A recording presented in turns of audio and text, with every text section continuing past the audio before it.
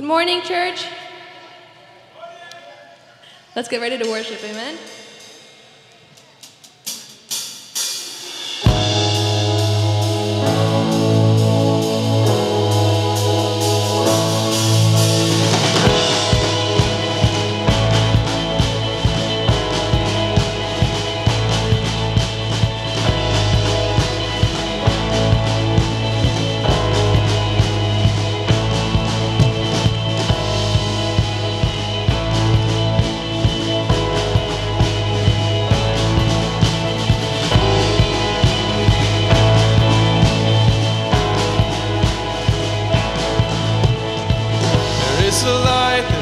In the darkness, there is a hope that washes the fear away.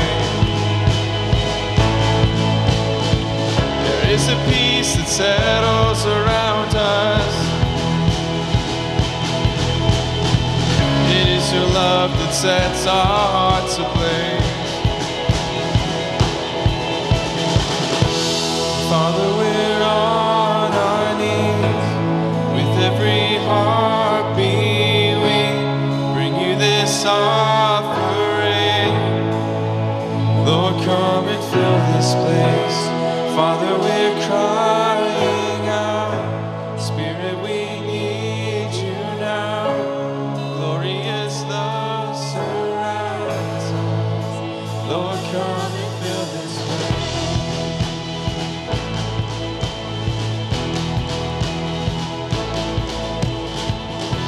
A king who reigns in victory. There is a mercy strong enough to save.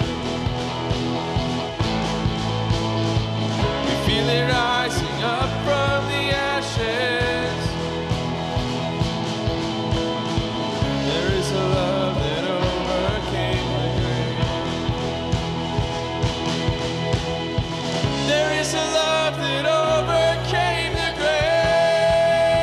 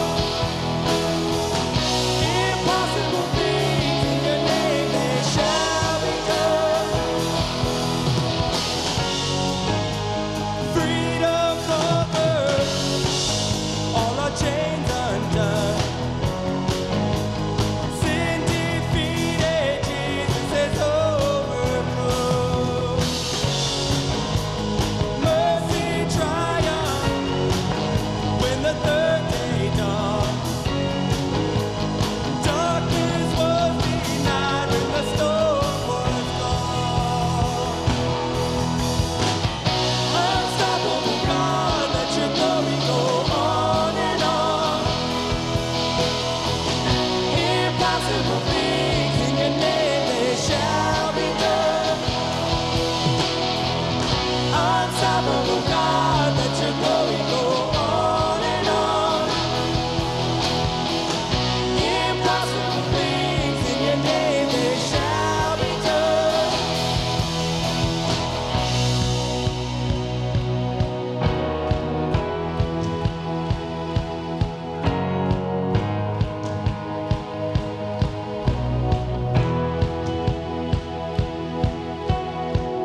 Nothing shall be impossible. Your kingdom reigns unstoppable. We'll shout your praise forevermore. Jesus, our God, unstoppable. Nothing shall be impossible. Your kingdom reigns unstoppable. We'll shout your praise forevermore. Jesus, our God, unstoppable. Nothing shall be impossible. Your kingdom reigns unstoppable. We'll shout your praise forevermore. Jesus, our God, unstoppable. Nothing shall be impossible. Your kingdom reigns unstoppable. We'll shout your praise forevermore. Jesus, our God, unstoppable.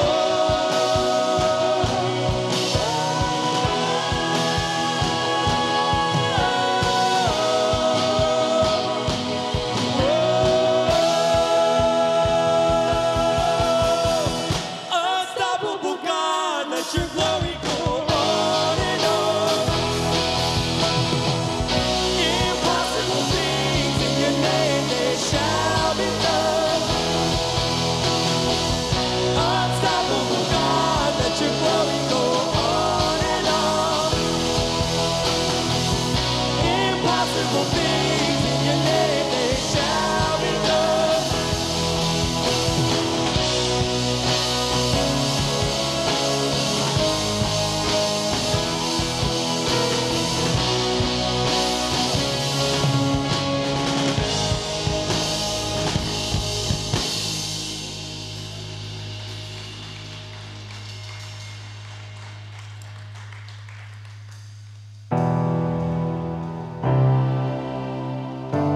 Holy Spirit, God, you are welcome in this place. Above all, Lord God, we just want your presence here. Lord, this service means nothing without your presence, God. This church is nothing without your presence, Lord. And we just want you this morning, God. Have your way in us, Father. We've seen the way you move, full of goodness, full of mercy.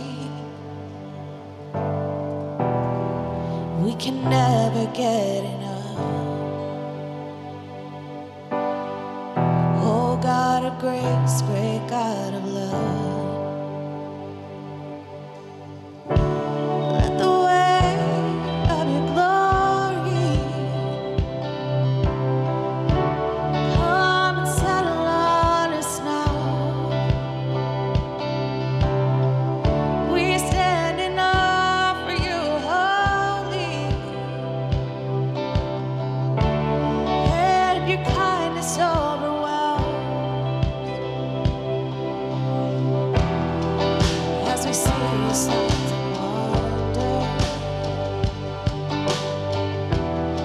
signs from heaven up above. You draw us in, you pull us closer into the depths of your love. Oh, let the weight of your glory come and settle on us now.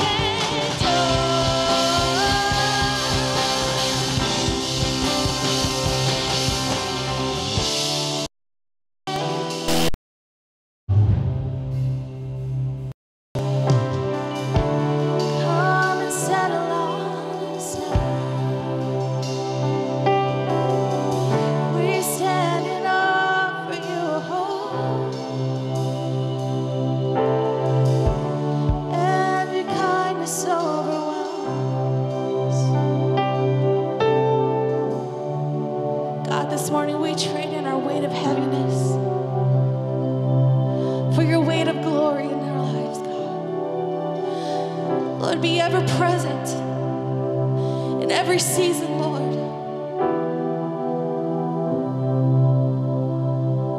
We trade in our weight of heaviness this morning, God.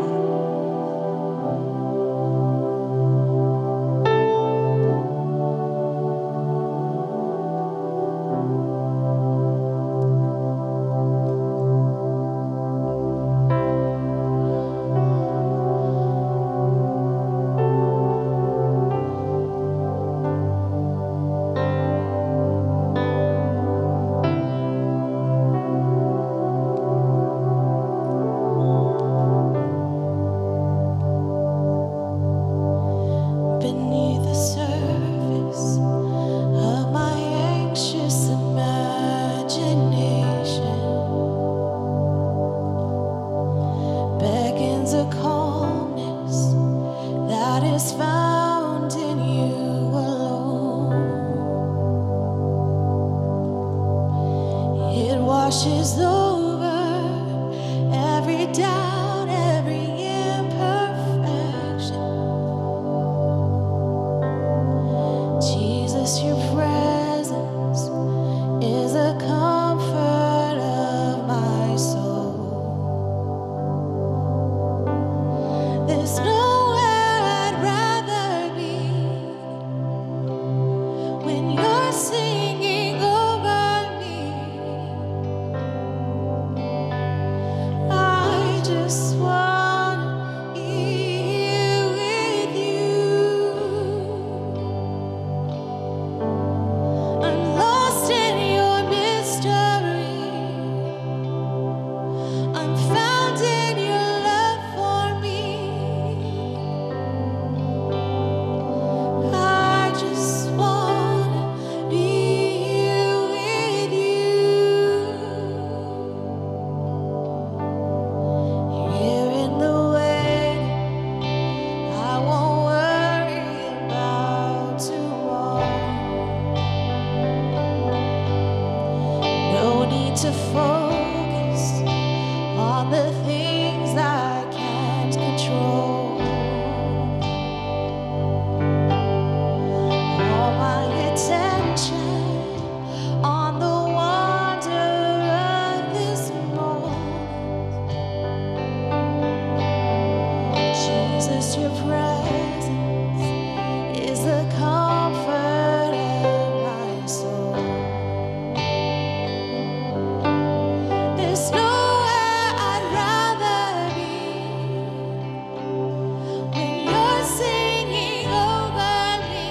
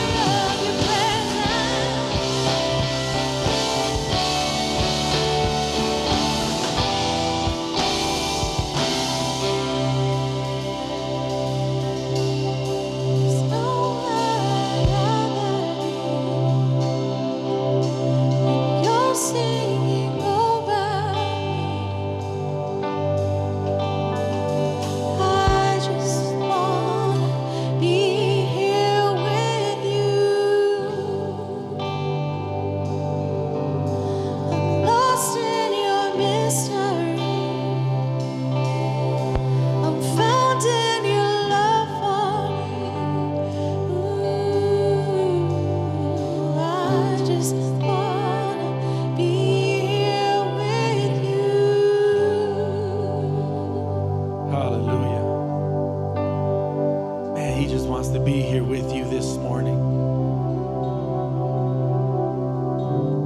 He just wants to sit with you and just love you this morning.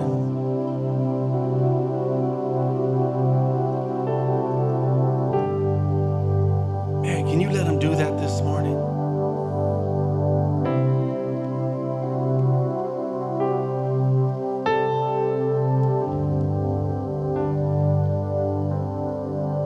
You know, this morning I was talking with, just if you keep your eyes closed, because I want you to picture something real quick.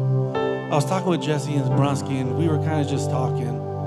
And then we were just, I don't know, and Dave was there, and then we just started talking about an eclipse, messing around, and then we were just talking about how in an eclipse, right, it covers the sun, because we're talking about Sunday. And we're talking about how the eclipse covers the sun, but yet, you know, it's dark, but yet we can still see. And a lot of times we don't understand, we don't see that we're walking in darkness because we can see. And then we kind of shifted and we said sometimes our heart can be eclipsed. Amen. It's like we're walking away, but we don't see the hurt, we don't see the hardship, we know things that are eclipsing the love of Christ. We don't see that it's blocking the joy of the Lord. And then as I was thinking about that this morning, as I was worshiping, the scripture came and says, I knock on the door. It says this morning, he's knocking on the door of your heart. He wants to come in and sit with you. He wants to come in and dine with you. He wants to encourage you this morning. He wants to help you with whatever need that you have this morning. Whatever it is that you're going through this morning, He wants to lift you up. He wants to give you all that you need this morning so that you can continue to press on for the things that He has for your life. There's nothing but blessings in front of you that He has for you. There's nothing but good times for you that He has, no matter how dark it seems right now, no matter how dark it feels like you're walking right now. He says, I have good times for you this morning. But you've got to open the door. And then I began to see this door. I'm thinking of a hallway. When I look down the hallway to my kids' rooms, I know when they're up, because their light is on. And I can see the light shining underneath the doors. I can see the light shining from the sides, and I know they're up. And so at that time, I know I can go over there, knock on their door, and give them their kiss good night. And I think that's what's happening here, is that door that we need to open is just so bright, and that's Jesus on the other side. And He's knocking because He wants to come in and just give you a kiss this morning. He just wants to love you this morning. Let's open that door this morning, amen. Lift your hands as a sign of the door just flinging open, amen. Lift your hands and say, God, I'm here this morning. Speak to me this morning, God. I need to hear your voice this morning. I need to be encouraged this morning. I need to be loved this morning. I need to be picked up this morning. I need to be helped this morning. It's been a hard week. There has been so much that has gone on this week. I've made so many mistakes this week, God. So I need you to let me know that it's okay. I need you to tell me that it's all right. I just need you to put your arms around me and hold me and encourage me and tell me that I've got everything under control. I knew that this day was coming. I knew that you were going to be in this situation. I knew that you were going to be going through this. I knew that you were going to be feeling this way. And so because I knew that I was going to be here this morning as you opened your door so that I could just love you and embrace you and encourage you and give you all that you need this morning.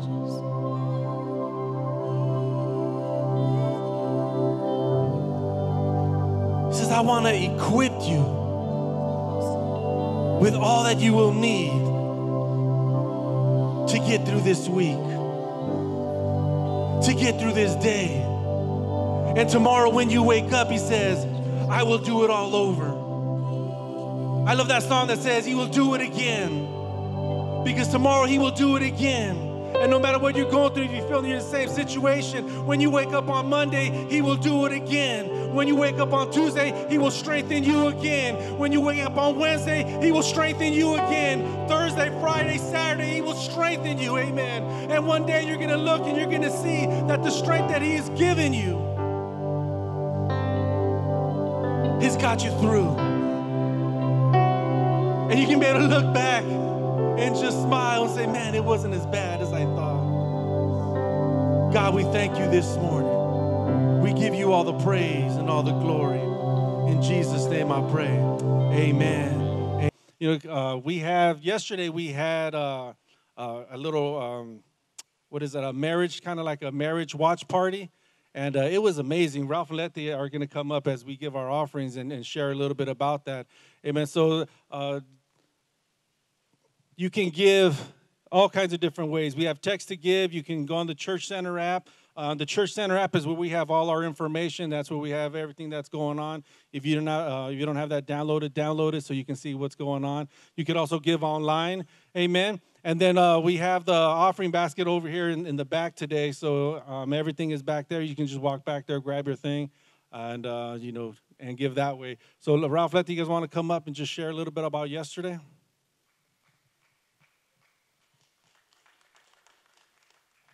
Good morning, church. It's always good to invest in your marriage. I think it's very important. When we first got saved, we met each other on drugs. So after I went to prison and I came out, we were sober. Didn't know how that was going to work. Never lived together. Never been with each other sober. But with the Word of God and getting saved, we've learned. And and then we end up raising her 2 nieces, and that was wasn't expected. But what I learned yesterday was seasons. We all go through seasons. We raised the girls. We moved on. It's like, okay, what do we do now? She spends a lot of time with the girls. I always worked. And what we learned yesterday was about, for me, what I learned is our lives, we go through seasons. Pretty soon, I don't know when I'll not graduate, but, my wife's in school. So that was a change for me now that she studies so much.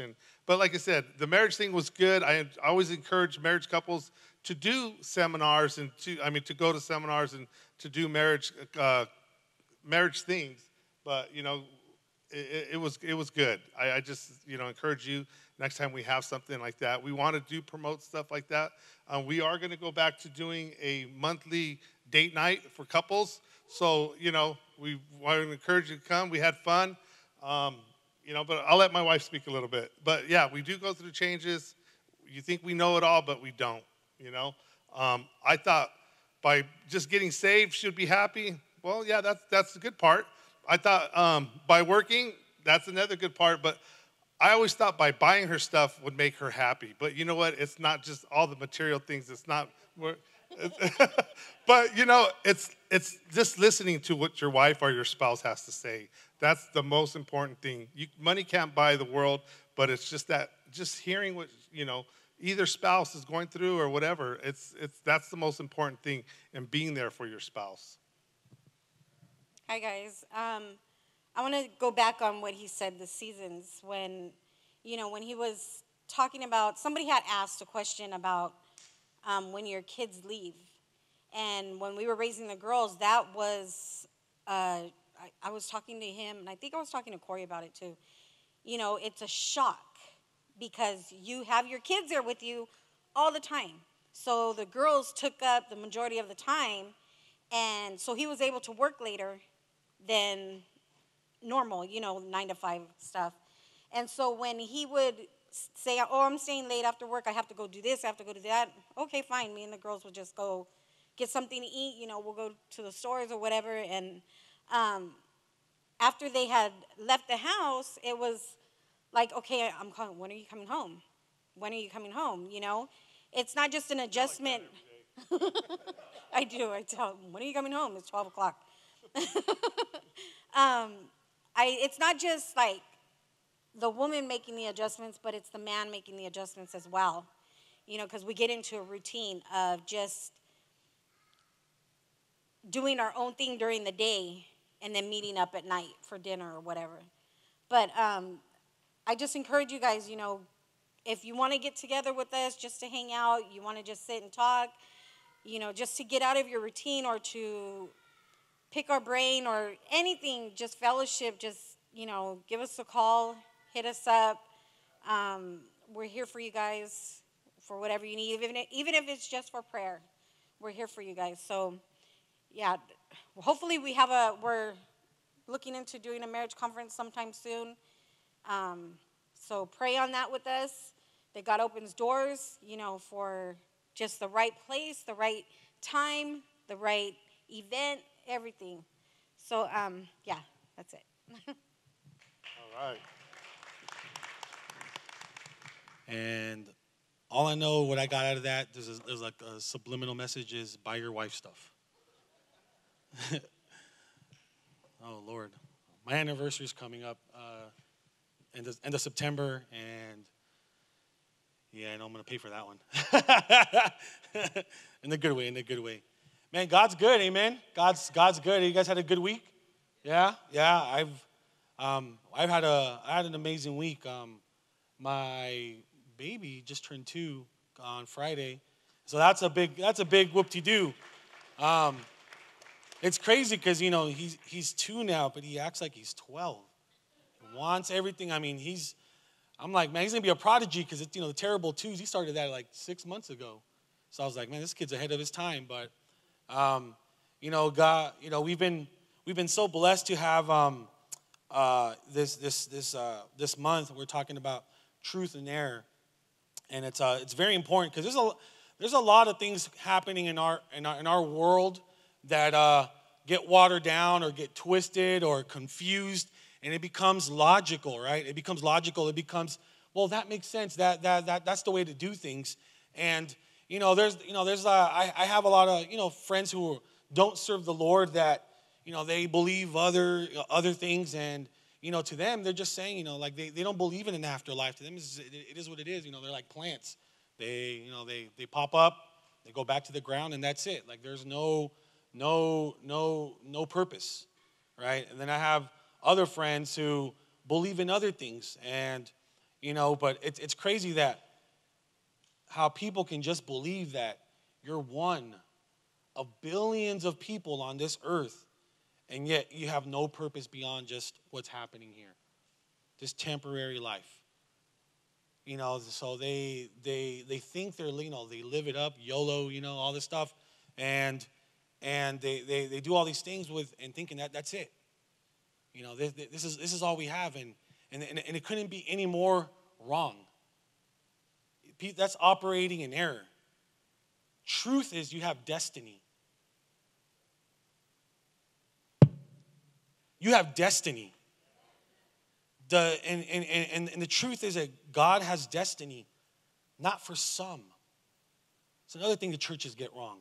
They believe, that, there's a lot of churches that preach that, God only elects the few or whatever, and everybody else is destined to go to hell. That's not what the Word of God says. It's that God has a destiny for everyone. And I know we don't know everything. We don't know the days of the kingdom age, what even some biblical scholars might even say what that is, or what eternity looks like, because obviously we're not there. We're still here. But we know that God is doing something.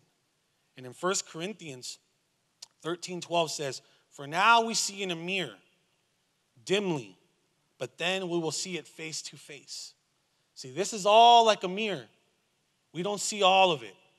We don't see all of it. It's like if you're driving, your rearview mirror can only show you so much of what's behind you. You don't get a clear picture till you're fully about face and facing that way, and you can see everything. So we just get a glimpse. Amen. We get a glimpse. But, all the confusion that's been going on, all the things that people say about life and, what is the purpose of life and all this stuff or whatever, the biblical truth today is that I have a destiny because I am a child of God. That is the biblical truth today. That's what we're going to hit on. Destiny is something to which a person or a thing is destined, right? It is a determined course of events. Certain things that happen to people predetermined by course of events. Just imagine, you guys ever been, I don't know, have you guys ever seen like a symphony or orchestra? Have you been to like an opera or been to like a show? You know, this is whole band. You know, we're talking 30 musicians, and they have one conductor, a guy with a little stick, moving the tempo of the song and coursing. That's how we are. You got God, who's the conductor, moving everything. He knows the notes. He knows everything. He knows the cadence, the beat, the rhythm. All our job is to do is to stay within those notes, not to stray from our path. No unexpected solo, you know, no off-key flute, whatever. We are part of an orchestra. Every one of us plays an important part. But when we're in unison, when we listen to the master conductor, we're supposed to operate the way we're supposed to operate. And when you stray from that, you miss out. See, destiny is drawing various pieces of your life, and it puts it together. And why is things happening? Why are things happening in your life the way they are? You know, some might be going through a rough time here. Some of you guys might be having a great time. But it's for such a time as this. We hear that often, and we'll dive into it. But the biblical truth of destiny is this. We always make it seem, well, God has a plan for you. God does have a plan for you. That's biblical error, though. Biblical truth is that God has a plan for you, but it's not about you. It's not about you. It's about the world around you. And you being ready to meet those needs. You being ready to seize those opportunities. You being ready to witness to the people that God has predetermined to put in your path. See, because it's just common sense, right? Everywhere we go, it's about us. You know, like, it's about us. We're tailored to everything about us, you know. We can pick up an app. It's about us. It's about my profile, my settings, my things. It's about me. You can go anywhere. It's me. But in the kingdom, it's about you so that you can tend to the other people around you. That's destiny. Well, how can that be? Well, I'll take you old school to Jeremiah chapter 1. Jeremiah chapter 1 says this. Then the word of the Lord came to me. Before I formed you in the womb, I knew you. Before you were born, I sanctified you. I ordained you a prophet to the nations. Then I said, Ah, Lord God, behold, I cannot speak, for I am a youth. But the Lord said to me, Do not say I am a youth, for you shall go to all whom I send you, and whatever I command you, you shall speak. Do not be afraid of their faces, for I am with you to deliver you, says the Lord. Then the Lord put forth his hand and touched my mouth. And the Lord said to me, Behold, I have put my words in your mouth. See that I have this day that I set you over the nations and over the kingdoms, to root out and to pull down, to destroy and to throw down, to build and to plant. See, the first thing I want to get to is that biblical truth of a personal destiny. There's rich words. When God speaks, it's rich. It's not poverty things he tells you. It's not things that have no value. When God speaks to you, it's rich. You are a rich person when you hear the word of the Lord, the voice of the Lord speak to you. And check this out. In Jeremiah, he says, Before you were born, I ordained you a prophet. That's destiny. There's a plan for your life. God has a plan, not your plan. God has his plan. I'm going to say that again. I'm going to repeat a lot of things, so I want us to get this. God has a plan, and it's not your plan. It's his plan. And back to biblical destiny. Biblical destiny is this. It's ordained. It's established. It's foreordained. That's different. Ordained means it's sent forth. Foreordained means it's a godly position. It only comes from something supernatural. Foreordained. It's appointed. It's beforehand. It's predestined.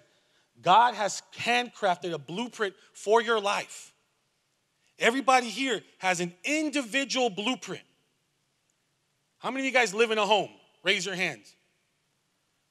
How many of you guys been to somebody else's house in this church? Does your house look like their house? Why? Because it's specific to tailored to that person's, right, how they like it. It's the same way. Pastor Lou's life is not my life. He has his own specific blueprint that God has given him for him. Same thing with you, Sister Claudia. You have your own specific life that God has created. See, God specifically and wonderfully makes and blueprints your life individually. But we water it down when we compare ourselves to someone else. God didn't make me to be like somebody else. He made me. And I'm okay with that. Are you okay with you being you? That's the problem. Ephesians 1:11 says, in him also we have obtained an inheritance, being predestined according to the purpose of him who works all things according to the counsel of his will. Again, God gives us an inheritance according to his purpose. That he works all things according to the counsel of his will. Our life is surrendered, and we can only get a rich life when we lay down our calling, our purpose, our things to do his will. 2 Timothy 1:9, who has saved us and called us with a holy calling? There you go, guys. Everyone here has been saved and called with a holy calling. It's not just a calling. It's not like some see those farmer competitions when they're like pig squealing and calling, Zoo-hee! They're calling like pigs and stuff. It's not just a calling. It's not just your mom yelling at you when you're at the park from down the street like, come home, dinner. It's not any of that stuff. It's a specific calling. And it says, not according to our works, but according to his own purpose and grace, which was given to us in Christ Jesus before time began. Paul's literally saying that our purpose was predetermined before anything else existed, before time itself. So everyone here in this room, God has made a purpose before anything else took place.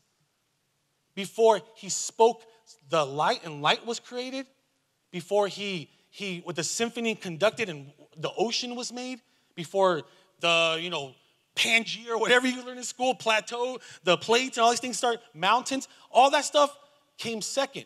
He already had a specific plan and purpose for everybody here in 2021 before time itself began.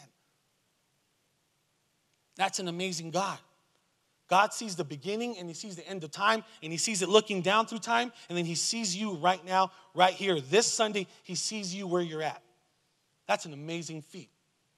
It's an amazing thing that God cares that much, that there's a lot of things going on. There's a lot of things going on in Afghanistan, and he has his eye on that, but he also has his eye on you. That's an amazing feat. Ephesians 1:4, just as he chose us in him before the foundation of the world, that we should be holy and without blame before him in love. So why do we live a life? Why do we live a Christian life? Guys, class, why do we live a life? Because he wants us to live a life full of power. Not to walk in fear. Not to be full of spiritual weakness. He wants us to live a life full of power. God tells Jeremiah, I know you. I know you, and I've set you apart, and I have appointed you. Remember, this is all coming from him, not from Jeremiah. God says that I have specifically made plans for you. And those plans, those specific plans that God has made is called destiny. Everyone here has destiny. Let's take a look at Samson. Before he was born, an angel appeared to his mother, and the angel gave her all this info that you're going to have a son. He's going to be strong. He's going to be mighty. He's going to be a priest. He's going to be a judge. And he has a mission. And he's ordained. And the angel says he's ordained from God. And yet Samson wasn't even thought of. He wasn't even existing in a physical form. But God knew that before he was even born. Or how about John the Baptist? 700 years, guys. 700 years before he was even born, the prophet Isaiah said there will be one in the wilderness crying. 700 years, the prophet Isaiah prophesied of that. Why? Because God spoke to Isaiah, and God told Isaiah there's going to be a great prophet that comes before the Messiah. And then 700 years later, God speaks to John the Baptist's mother. And he says that, and he tells her that he's going to be a Nazirite, a very specific type of person. And before he was even born, he tells her that he has a specific mission, that he has a plan, that there's a grand design, there's a blueprint I made just for him. So you think that God cares so much that he tells and he reveals these things that haven't even happened yet. He cares that much. What do you think, if God can speak that to somebody, what do you think God is speaking to you this morning? But are we listening? Are we aware? Do we know what God is doing? Do we know the plans and the purposes he has for our life? Or are we just existing? Can you imagine, can you be spiritually filled, but you can also be spiritually immature? That's the question. Do we have the spiritual maturity to know that I have a destiny, you have a destiny, God's ordained you, God has a plan for you, and his plan for you is to succeed in his will, not your will, and he has specific things that he has in line for you. But what are those things? What is God telling you? Are we listening this morning? The problem is that we don't know what destiny looks like. We think it's a magic moment. This magic moment. But we don't know that destiny happens in steps. Destiny happens in steps. It is a series of moments that happen. It's not the lottery. Your life is not the lottery. You're not a big bang theory. Just boom, it's happened. No, it's a series of things that happen that make you who you are. There's no magic pill to make you who you are. Nothing happens by magic. It only happens by process. Psalm 37:23 says, "The steps of a good man are ordered by the Lord, and he delights in his ways." Does it say the steps of an ignorant man? Does it say the steps of a bad man or a foolish man? It says the steps of a good man, of a good person, are ordered by the Lord. See, you did not get where you're at. You are not you because of one situation that happened in your life. Amen? You can play yourself, but you can't play me. Right? You're you because of things that have happened in your life. Whether it's positive or negative. The steps that you have taken have brought you here where you are right now in your life. And there's no one else you can blame. Whether good or bad. But when you meet Jesus and you know the plans that he has for you and you know the purpose and you know the will that he has for you, he says this, yeah, I know the steps have brought you here, but I also know the steps that it's going to require you to get you where you need to be. See, a lot of the times we think making these steps, making a conscious decision to say, I'm going to follow the Lord, and you come to the altar and you lay your life down and that's it. And you think, well, I made it. I've made it. I made it to the altar, guys. Whoopie-doo, I made it, I'm saved. But then Jesus goes, get up, turn around, and walk. What are we walking to? Jesus does not call you to come up here and stay the way you are. There's more to that. Can you imagine there's more to than just an altar call? Can you imagine that there's more that God has for you than just a Sunday morning? There's more.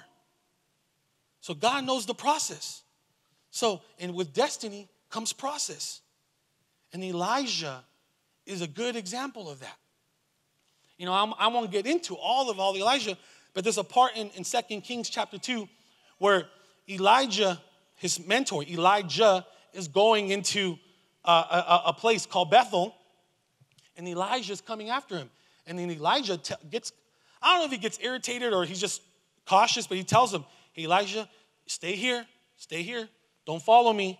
You know, I have to go over here. And Elijah says, nah, I'm not having it. Nah, you tweaking, right? Like, he says, as the Lord lives and as your soul lives, I will not leave you. So Elijah follows him. And they go to Bethel. And then when he gets to Bethel, there's some prophets there and the sons of the prophets and or priests. And they tell him, hey, man, don't you know your master's going to leave you? And then Elijah says, yeah, I know he's going to leave me, but hush up. And then there's another town that happens. So God tells Elijah, go to that town. So Elijah tells Elisha, hey, yo, stay here. Don't follow me again. Stay here. And Elijah tells him, as long as I live and as long as you live, I'm going to shadow you. I'm going to follow you. And he follows him. And they go into a Jericho. And then it happens the third time. And Elijah tells him, cálmate, stay right here. Do not follow me. And we all know his response. Hey, yeah, I've heard it. I'm still going to follow you. As long as you're alive and as long as my soul lives, I'm going to follow. And he follows him. See, there's a process and there's a journey. But the choices that we make are the key to life. Are the key to life. Elijah could have easily stayed where he was at. But he knew there was a greater purpose of where he needed to be. Sometimes we think because, of situations, some of us might be having marriage issues, or we might be having kid issues or financial issues or spiritual issues, and those things are telling us to stay back. It's not like that. Maybe God's telling you, nah, man, keep going. There's more for you out there. There's greater for you. There's a process out there. Can you imagine that when God told Abraham, go to a land and I will show it to you. No follow-up instructions. He just said, go. And without hesitation, the Bible tells us that Abraham then tells his wife, get your backpack, not get your, let these down here, not get your 12 luggages. He says, get your bag and let's go. Let's get on this Camel 500 and we're going to go. And she goes, where are we going? And he goes, I don't know. No GPS, right? And they trusted the Lord. And God did amazing things to him. How about Moses? Exodus 25:9 tells us, according to all that I show you, that is the pattern of the tabernacle and the pattern of all the furnishings, so you shall make it. He gives Moses instructions to make the ark of the ark of the covenant. He makes all the instructions to put the they've never seen this before. But God gives him exactly the specific things to do. He ordains him to do, and he does it to a T. He follows everything to a T. To this day, because of that, Jews live the way they live. It's a process. They follow it to a T. Or how about King David? When it comes to passing on the mantle, in 1 Chronicles 20:11-12 says, then David gave his son Solomon the plans for the vestibule, its houses, its treasuries, its upper chambers, its inner chambers, the place of the mercy seat, and the plans to all they had by the Spirit of the courts of the house of the Lord, and all the chambers all around, and all the treasuries of the house of God, and all the treasuries that are the dedicated things. David gives Solomon the plans to build the temple. Specific plans. And Solomon completes that. See, when God speaks to you, it's not just a generic thing. I might be like, hey, Pastor Al, how's your day going? And he's like, oh, my day's good, crazy tenants, all this stuff or whatever. Like, oh, man, that's crazy. And it's just small talk. There is no small talk when Jesus is talking to you. There's only small listening, small receiving. And everything Jesus has for you is huge. Everything when God speaks to you, it's not temporary. It's not just something that just comes in one ear and not the other, but we treat it. Because we're so used to having cheap communication, poor relationships with each other, and this is Christian people, poor relationships. So because of that, we treat the Father like that. And it's not like that. When God speaks, he speaks. How about this? How about when God tells Noah to build a giant boat? There's never been a boat. There's never even rained. I don't know if the dude knows what a big ocean, a body of water is, but he tells us specifically, you will make yourself an ark out of gopher wood. You guys don't even know there's gopher wood? And he says, make rooms on the ark and cover it inside and outside with pitch. And this is how you shall make it. The length of the ark shall be 300 cubits. Its width, 50 cubits. Its height, 30 cubits. It precisely tells him what to build. And it took him a long time. But did Noah quit? Obviously he didn't. He trusted the process. He went through it. Why? Because God gave him a specific blueprint. He gave him a specific plan that only Noah can fulfill. God is giving you guys and handing you guys, every person here, there's a blueprint, literally right in front of you. I can't do that for you. It's yours. It's specifically just yours. And are we going to trust the process? I don't know if that blueprint's going to be an easy walk easy walk in the park, or if it's going to be a grueling hike. But either way, you have to trust it. You have to trust it. For God has given to you, and only specifically for you. No one else can do it for you. That's the process of destiny. If you don't go through the process to get it, you won't have the power to keep it. If you don't go through the process to get it, God's not going to bless you with it to keep it. There's no shortcuts. There's no magic code. There's no cheat codes. Nothing. You cannot mess with this. You can get there quickly. And I've seen this happen. How many times have we seen people who have not were called or not mature enough to handle something, and they get there?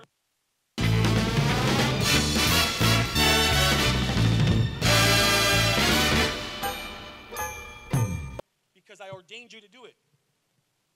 My responsibility, guys, my responsibility is when I think I can't do it, it doesn't matter if I think I can do it. It doesn't matter what I think.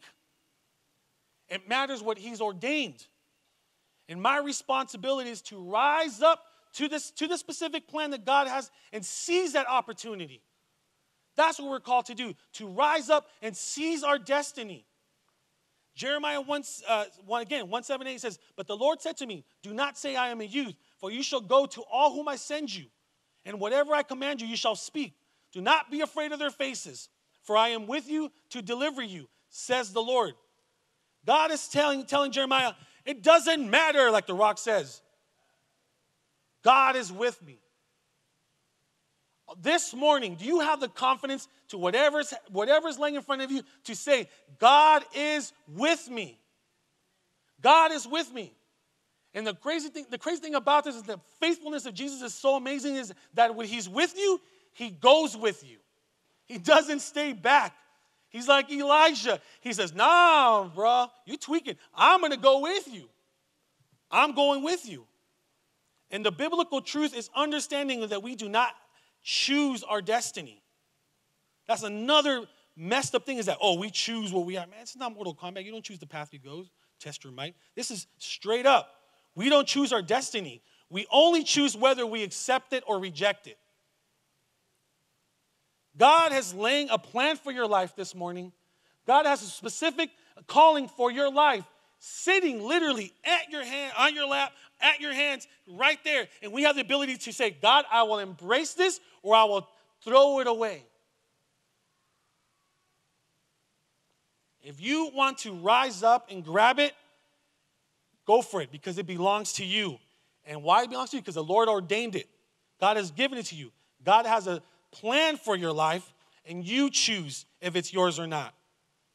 Philippians 3:12 and 14 says, "Not that I have already attained or I am already perfected, but I press on, that I may lay hold of that for which Christ Jesus has also laid hold of me. Brethren, I do not count myself to have apprehended, but one thing I do, forgetting those things which are behind and reaching forward to those things which are ahead. I press toward the goal for the prize and the upward call of God in Christ Jesus." Now, we all know Paul the apostle. He was a missionary. He was an evangelist. Miracles galore he did, and many things. He went to close countries. He did a lot of damage for the kingdom in a good way. But yet, he says, out of all those things, the humility in Paul, he says, but I haven't even arrived yet.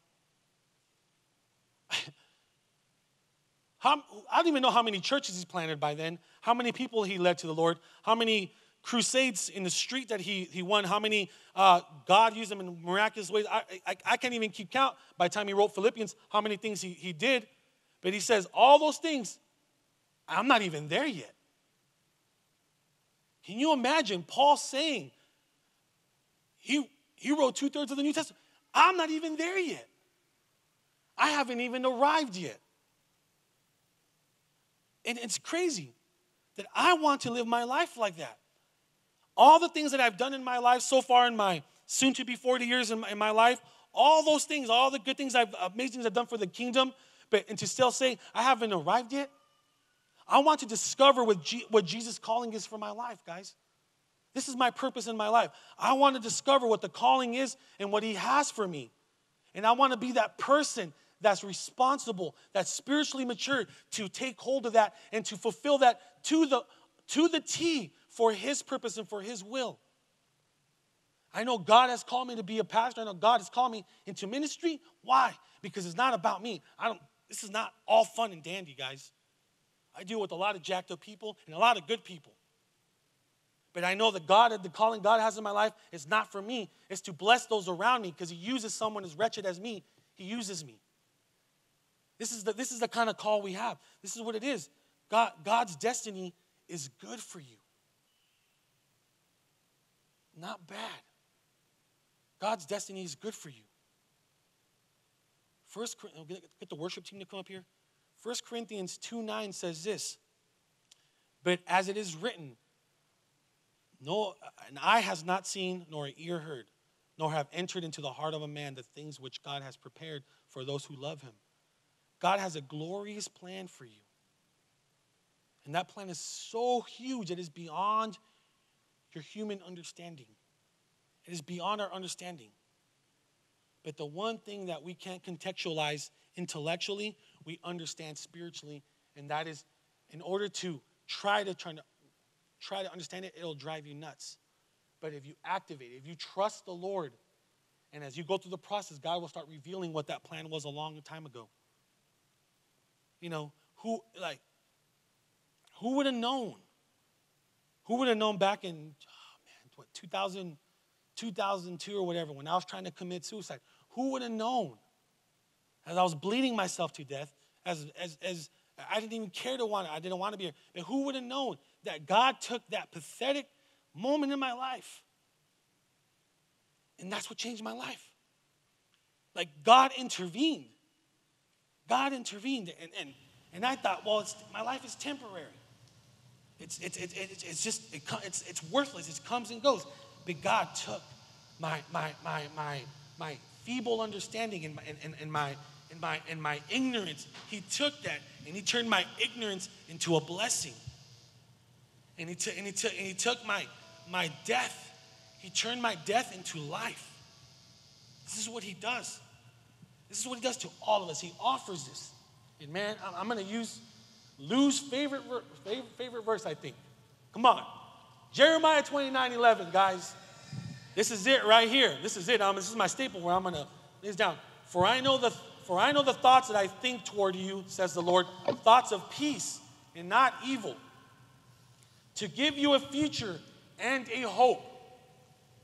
This is why we have destiny, guys. Most people do not believe in, maybe this might be you. You probably believe that God doesn't like you.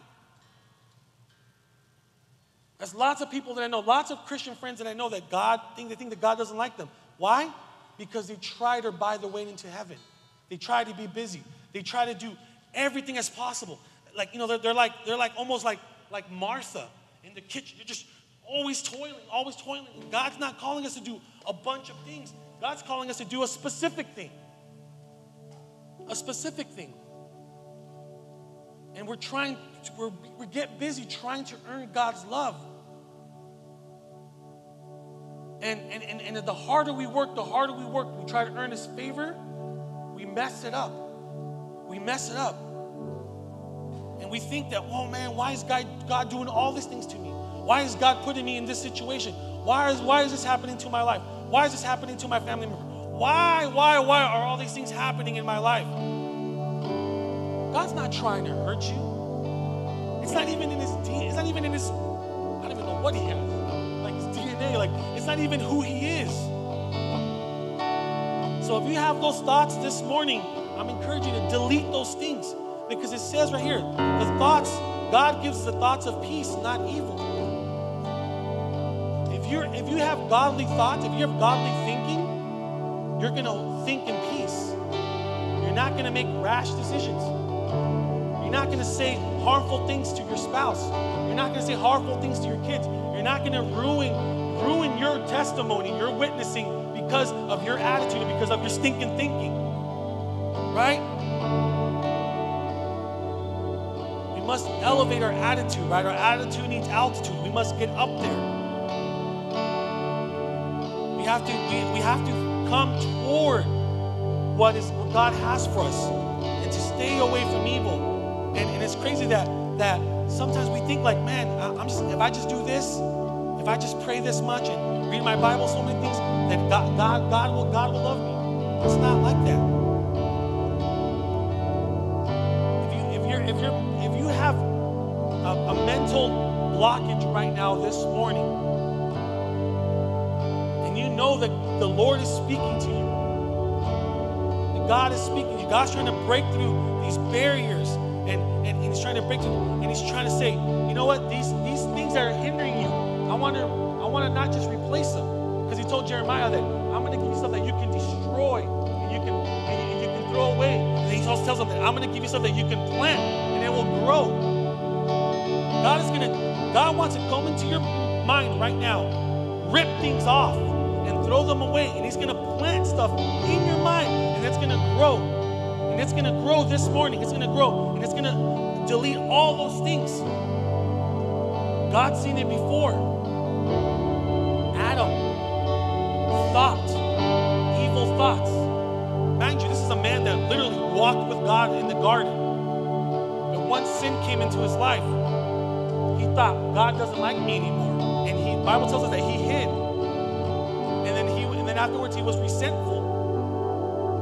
And then his kids, came, like hate came out of all those, because God has a destiny, and you start choosing things, you start thinking a certain way. But God's not like that. God doesn't want us to do things out of not thinking, out of not being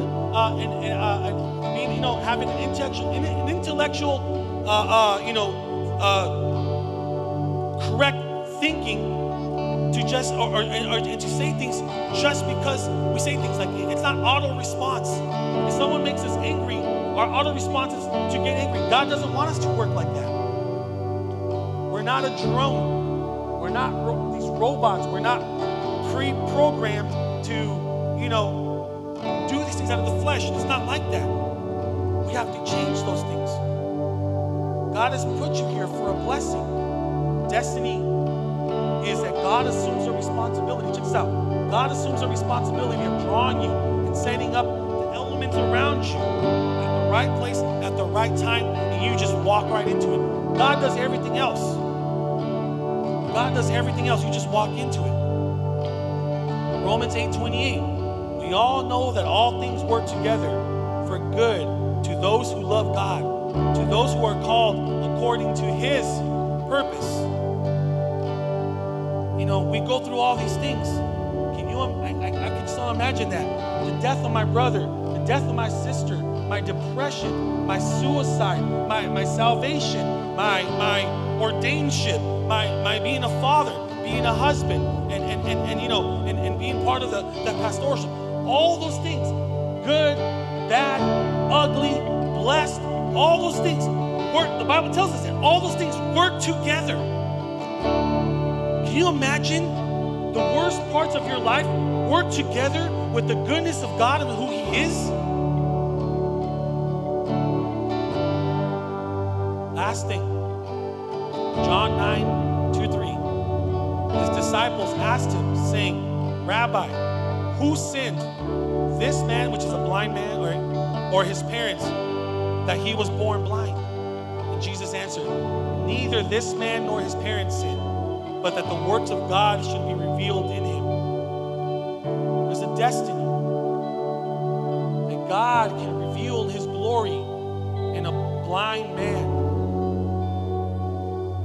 sometimes we have these things that happen to our life because in time, God will reveal His glory in the things that are happening in your life.